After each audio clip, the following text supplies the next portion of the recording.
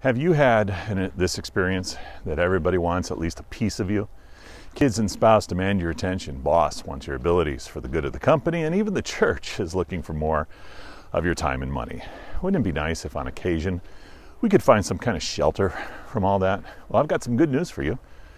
Christ provides you with shelter in his presence, and the church is functioning as intended when it is also a shelter of Christ's presence. Look, Christ redeemed you from sin, death, and the power of the devil, and Christ forgives your sins through his death and resurrection. You now have all the time in the world to be a follower of Christ, and it has been my experience that a person redeemed by the blood of Christ will, in response, want to be with Christ all the time. They will want this because Christ has saved them from sin, death, and the devil, and provides shelter for them that they are looking for in this world.